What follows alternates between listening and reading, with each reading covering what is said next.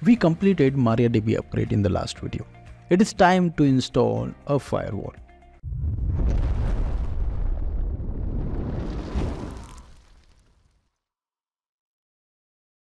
That means we need to go to the control panel. That is SSH control panel.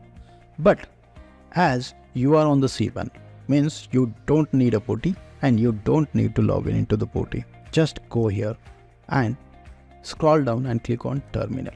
After that, I understand and wanted to process, means it is just asking for the permission. Do you want a web-based interface for the accessing a terminal? Yes, I want it. And here in this video, we are going to cover how to install CSF Firewall and its configuration, means configServer security and firewall. It is the actual name of the CSF.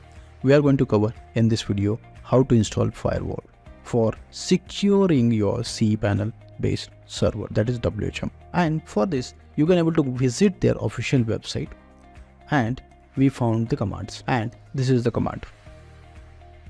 I will paste here. CSF has been installed. Let me explain. Here we went into the user src folder first. Then if any file with the name is present, we removed it, and then we downloaded the latest version of CSP installer. After downloading, you can able to see that download has been completed up till here, and it has size of 2.18 MB. And after that, we unzip that. After we went into that particular directory, and we can able to see that our installation has been completed in a fraction of seconds.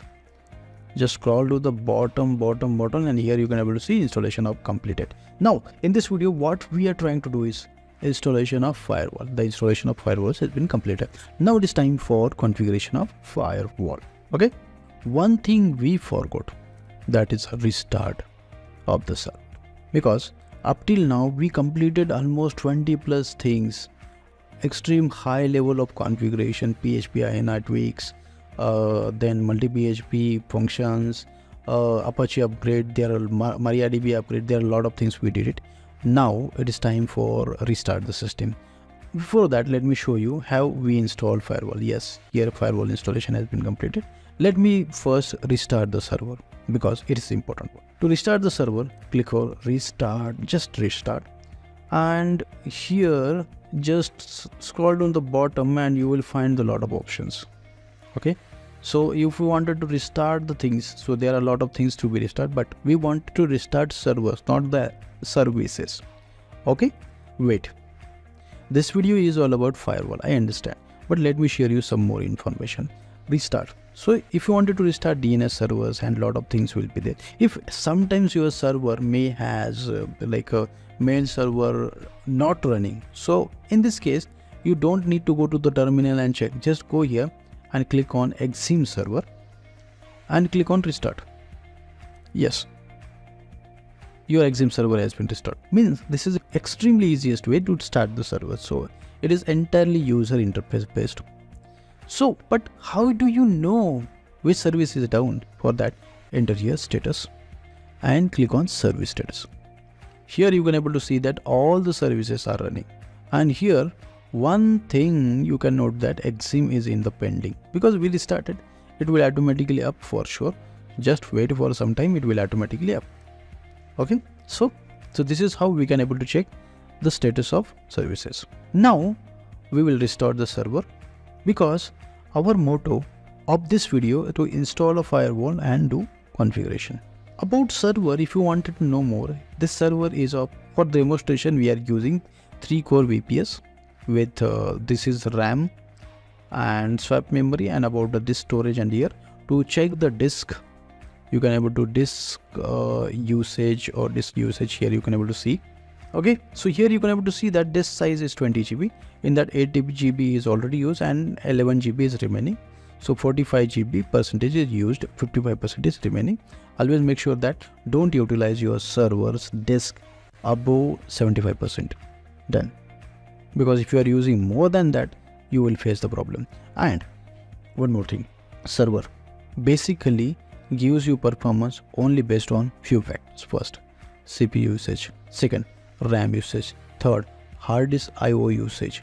Fourth, bandwidth consumption. Fifth, PSP execution. Okay, so these are 5 pillars.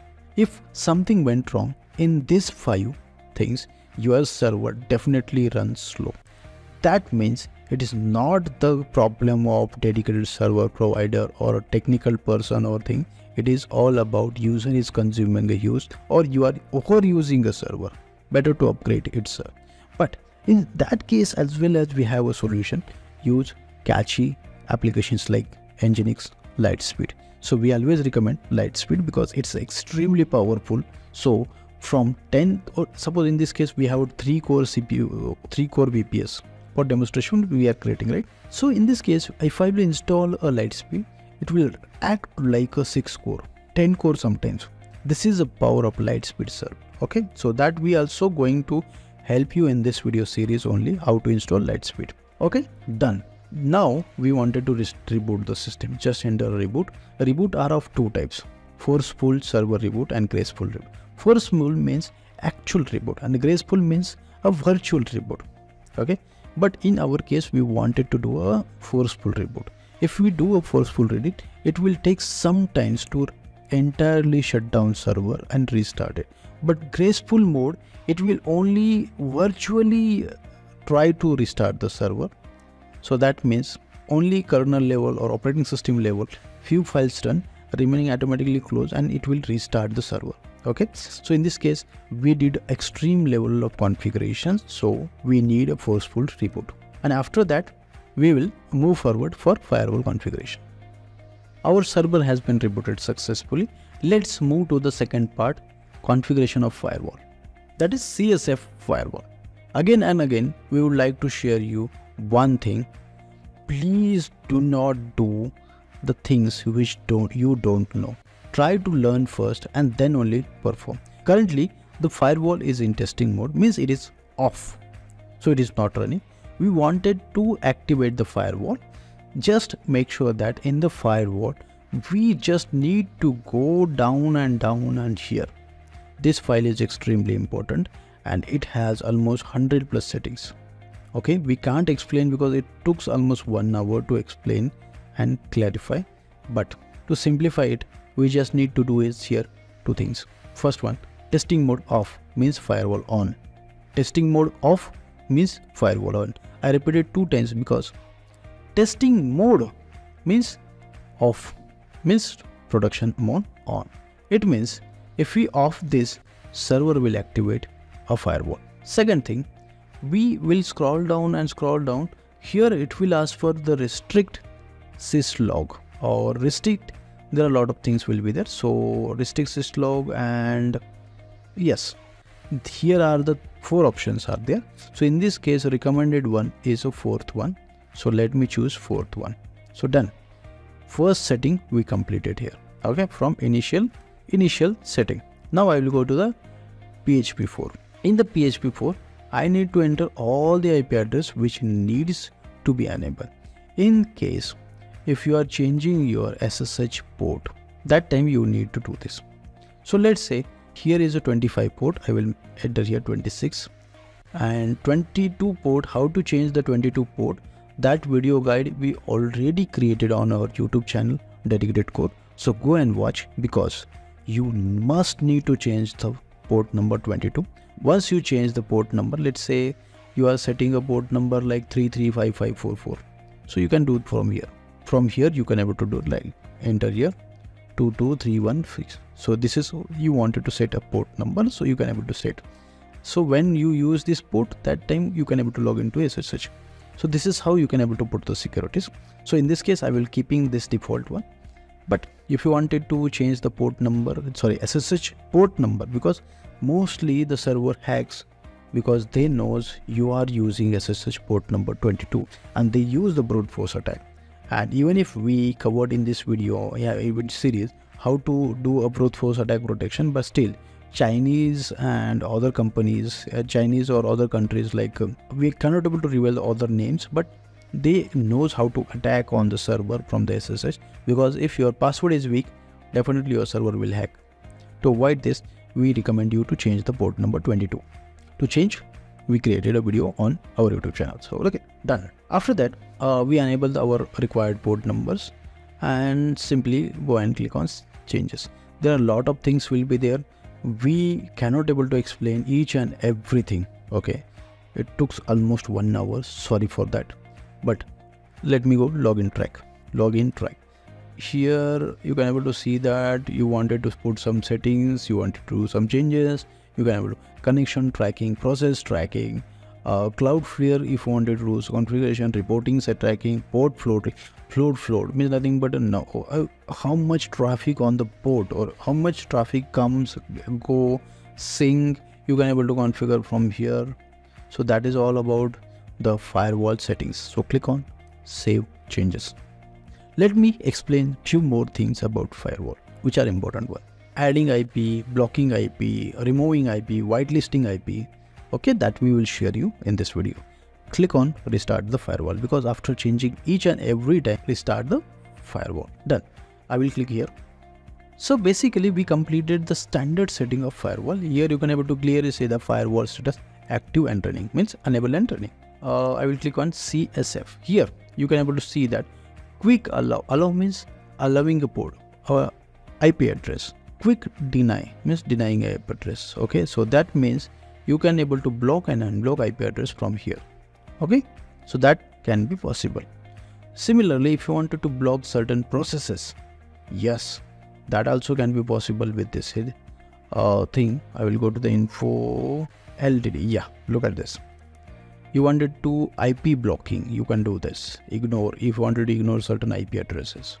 So in this case, if you are using a server and you have another server, do you want to do like whitelist, or just say if anything happens between these two servers, I don't want any blockage. So that time you can able to add here ignore means IP blocking, process tracking directory. So there are a lot of things will be there based on your requirement. Sometimes you are running certain processes, but firewall is so intelligent, it will block that process if it causing some security issues.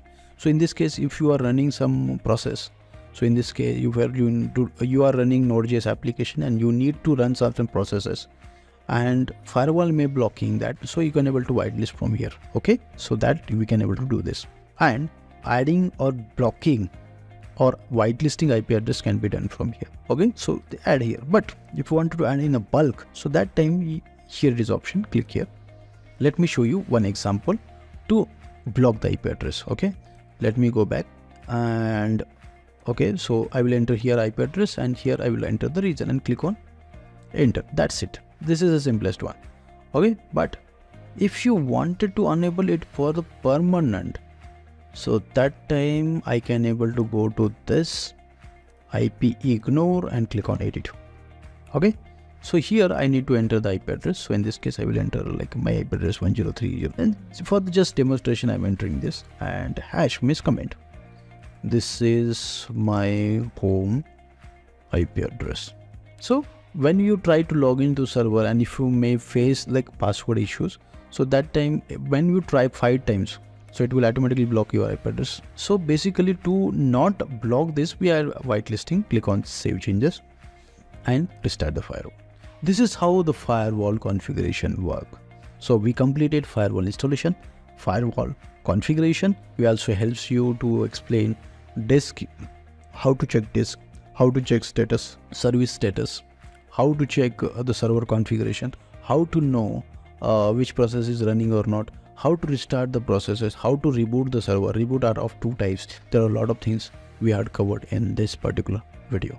So let's begin with another topics about installation. So for now, I'm closing this video.